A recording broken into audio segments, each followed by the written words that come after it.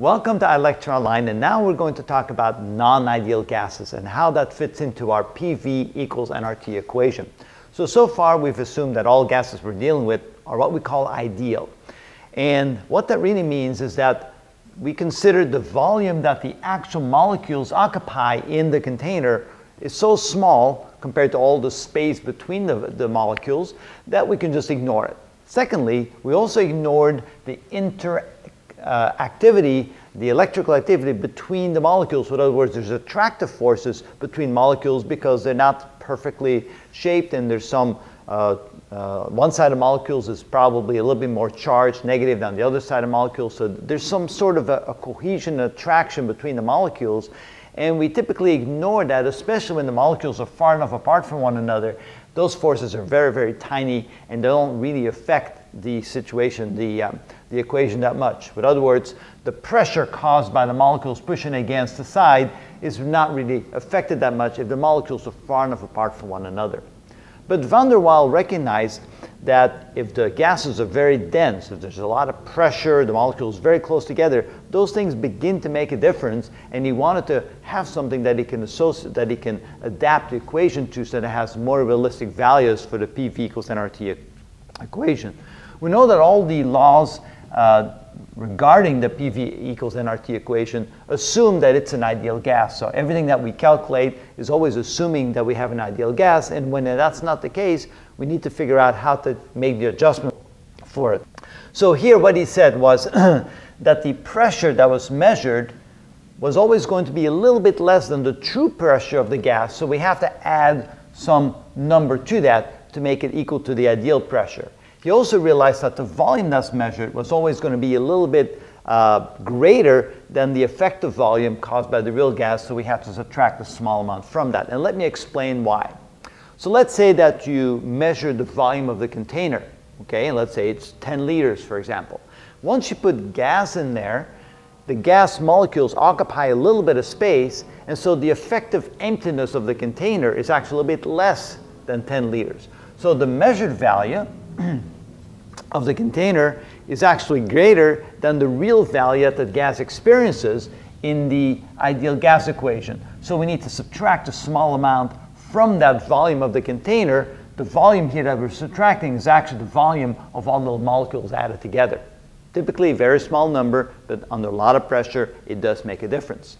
Secondly, he figured that the pressure measured was also going to be a little bit less than the ideal pressure, because as you can see here, as molecules bounce against the wall, they're being pulled back a little bit by the attractive force of the other molecules, so they don't slam into the walls with as great a velocity as they normally should if they're ideal gases. So the pressure measured is actually going to be a little bit less than the pressure we assume the molecules would have in an ideal gas situation, which means we're going to have to add a small amount to the pressure measured to get the ideal pressure. So the way you can look at it, and let me find my red pen here, is that the measured pressure is this value right here, the measured pressure, and then the ideal pressure is this.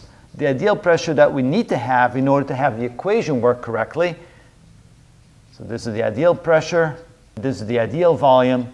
So if we use measured values of the pressure and the volume under very what I would say dense gas conditions, or very high pressure conditions, then the measured values plugged in here will not give us quite the right results. So we have to adjust it. So when we take the adjusted value and plug it into this equation, we do get the right results. And that's the whole idea.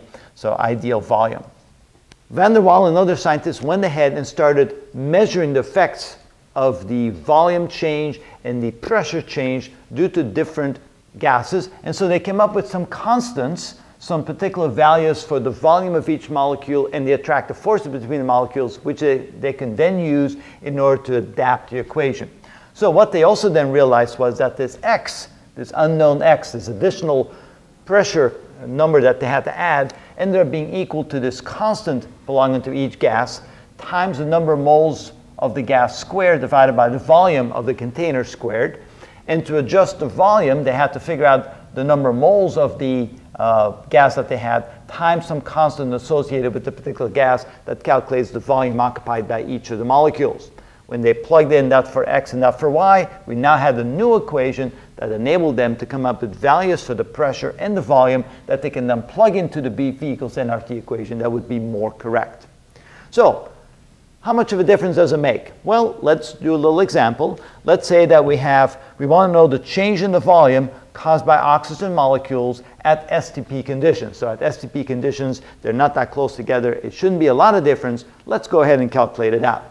So the delta V is caused by this NB. So we have to calculate N times B for oxygen molecules.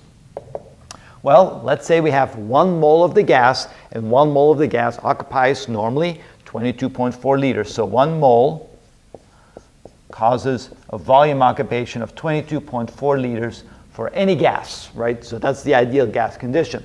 So plug in 1 mole, and then plug in the constant for oxygen right here. That would be liters per mole. So the amount of space oxygen molecules occupy would be this many liters per 1 mole of the molecule.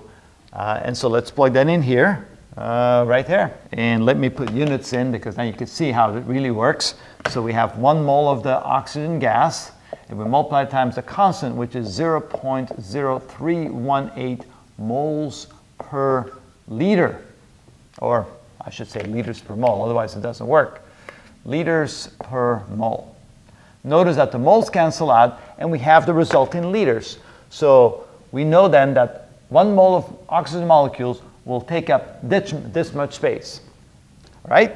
Then we're going to go ahead and plug that in here. So we have V minus NB. So the measured value is going to be, of the container, is going to be the V. The calculated value for the space that the molecules occupy is going to be NB. And so the effective or ideal volume will be this minus that. So this will be equal to 22.4 liters. Let's say that's the size of the container, minus the space that the molecules occupy, which is 0.0318 liters. And of course, when we subtract that from this, we get 21.3682 liters. So you can see that there's a very small change in the ideal gas or in the ideal volume that we need to use in order for the equations to come out correctly. If we do a ratio of that, let's say 0.0318 liters, which is the delta V divided by the original volume, 22.4 liters, we get a calculator. You can then see how much of an effect it has in percentage or in a fraction. So 0.0318 divided by 22.4, and that gives us 0.00142. That's a very small fraction. Turn into a percent. That's equal to 0.142%.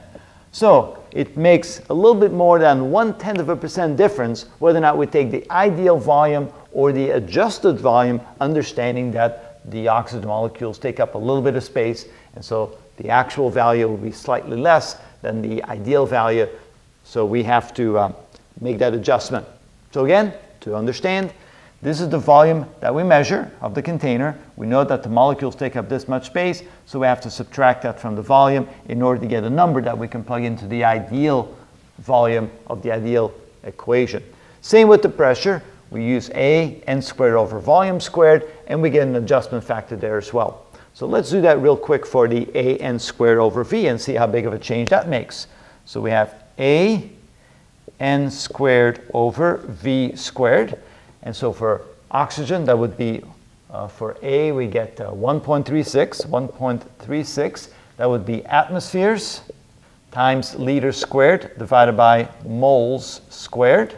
We multiply that times the number of moles, and let's assume again that we take 1 mole of gas. So 1 mole, and we have to square that. So mole squared and mole squared cancels out. And then volume squared, let's say we put that in a container of 22.4 liters. So we take 22.4 liters and we square that number. So liters squared cancels out as well. So there we go. And what we end up with then is that we have 1.36 divided by 22.4 equals, and divided by 22.4 because I have to square it. And so we have an adjustment factor on the pressure of 2.7 times 10 to the minus 3 atmospheres, which is equal to 0.0027 atmospheres.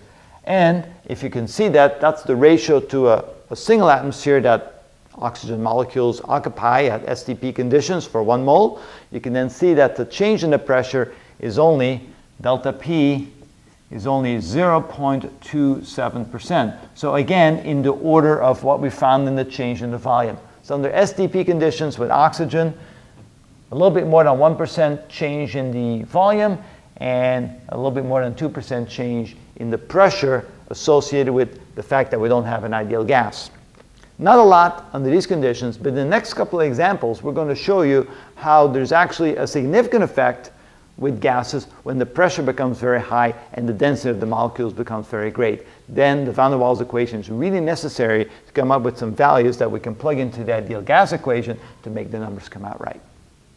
And that's how you work with the van der Waals equation.